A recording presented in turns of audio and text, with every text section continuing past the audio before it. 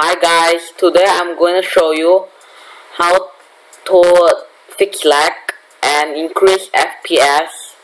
As you can see in the top right of the video of the screen, and I'm also going to show you how to have better graphics on your computer, have better graphics in Madout2 BCO Online.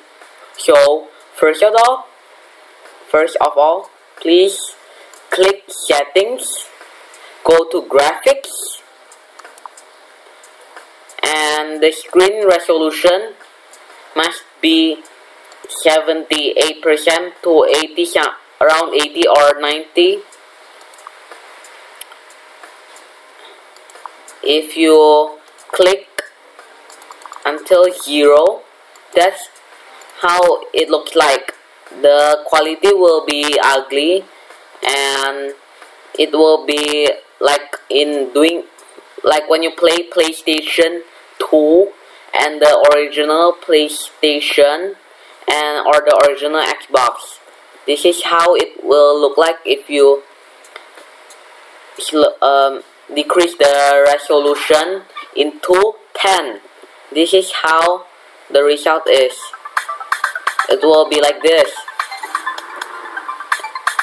So if the resolution is high, it can be much laggy.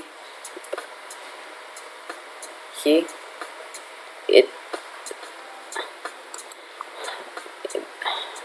the game can be much laggy than before. So click to 81. 81 is enough, and make sure you have object count 100. 100 is the maximum. Color correction high. If you turn off color correction, the graphics will be just low, and the texture will also be low, and the graphics will be also low.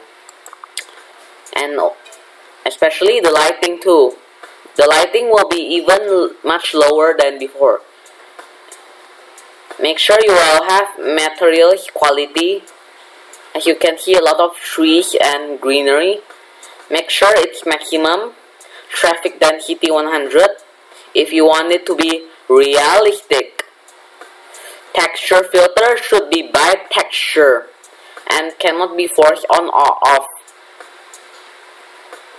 Later there will be some black stuff in the screen and in the objects in Madout2 BCO Online.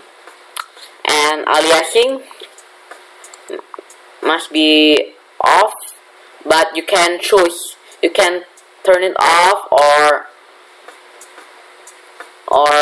turn it on. That's the result without aliasing.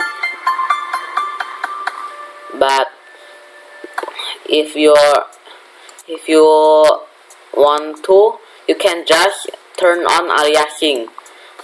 I will prefer SSAO good, and the SSAO must be enabled.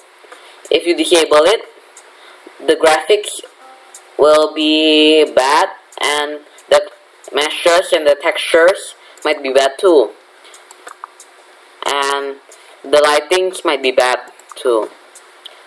Motion blur, you can choose off or on, but motion blur can make you dizzy and even can hurt your eyes. Sometimes when you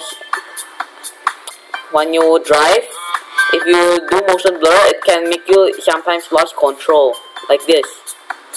But it will be just your opinion if you wanna enable or disable motion blur. But motion blur was also used in the game Just Cause 3 and Just Cause 2 in PS4 and the PlayStation and the PlayStation 3 and the Xbox 360 and the Xbox One. So shading must be enabled in order to be realistic turn on deferred shading. And cars should be deformed. So your FPS should be increasing and your FPS view in game should be on. Always.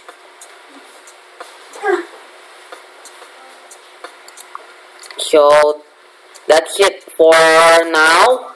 Hope you guys enjoy, like, comment, or subscribe to my channel on 3D Roblox, and hope you enjoy this video. So thanks for watching, guys. Bye. See you next time.